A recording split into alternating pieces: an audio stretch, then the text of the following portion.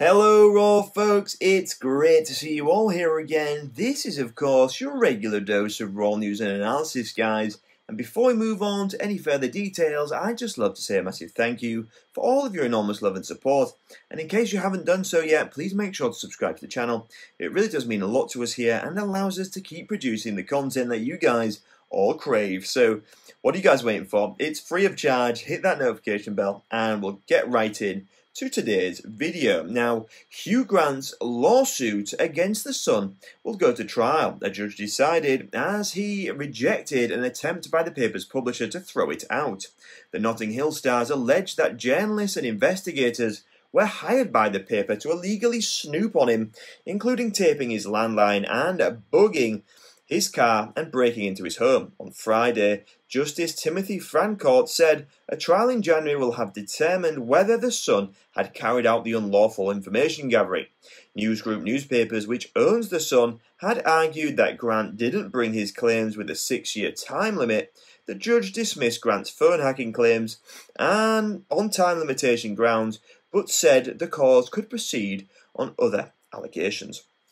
Now, but then, the case was argued during a hearing last month that also included phone hacking allegations by Prince Harry against News Group, Rupert Murdoch's British newspapers.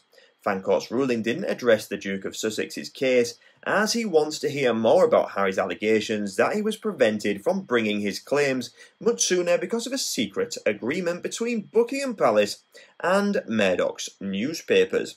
Harry alleged that the royal family had agreed to settle their case with NGN publisher of the defunct News of the World out of court after related litigations died down. He said the deal called for an apology from the newspapers.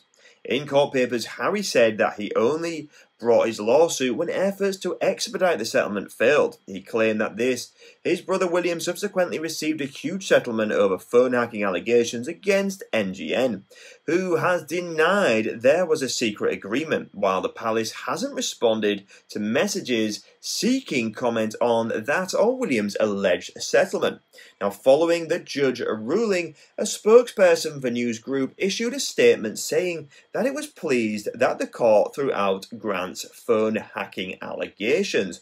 NGN strongly denies the various historical allegations of unlawful information gathering contained in what remains of Mr. Grant's claim, the statement said. So what do you guys think about the news? Do you think that Prince Harry and Hugh Grant has joined forces against the Sun? Do you think that Harry knew his cause is strong, thus he purposely dragged the royal family into it so he can humiliate them and make new dramatical content against them? Please share your thoughts in the comments, let us know, and until next time guys, have a great day. We'll be back again soon with more Raw news and analysis. Bye for now.